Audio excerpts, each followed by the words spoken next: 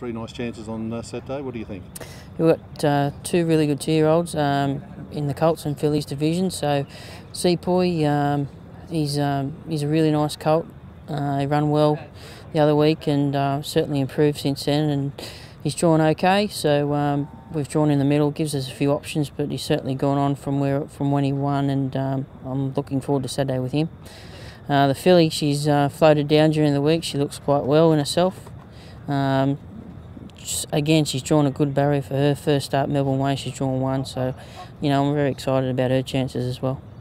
And Beaded is the third runner for the day. Beaded drawn a shocking barrier, but she doesn't know that. She only knows one way is to give it all.